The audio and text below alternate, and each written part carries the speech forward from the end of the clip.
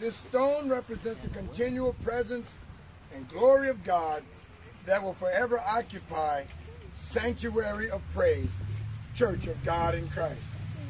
We remember the words the Lord spoke to Solomon at the dedication of the temple of God.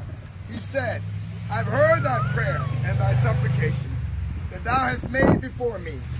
I've hallowed this house which thou hast built, to put my name there forever, and mine eyes and my heart shall be there perpetually. Jesus caused us to see the significance of a stone set apart, which is often referred to as a rock. He asked the disciples who they thought he was. Peter answered and said, Thou art the Christ, the Son of the living God. Then Jesus answered this declaration by saying, Blessed art thou, Simon Bar-Jonah, for flesh and blood hath not revealed it unto thee, but my Father which is in heaven.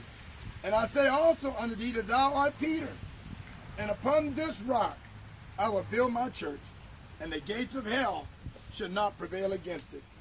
So today, in honor of our Lord Jesus Christ, we dedicate this stone of remembrance. May we always remember that in our service to the Lord, we also are stones, lively stones, having built up a spiritual house and holy priesthood to offer up spiritual sacrifices acceptable to God by Jesus Christ. Wherefore also it is contained in the scripture, Behold, I lay in Zion a chief cornerstone, elect, precious, and he that believeth on him shall not be confounded.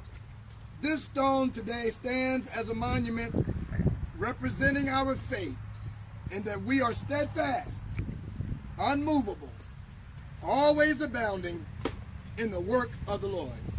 And because these are the words of our Lord, we declare today that God has spoken, and let the church say, Amen.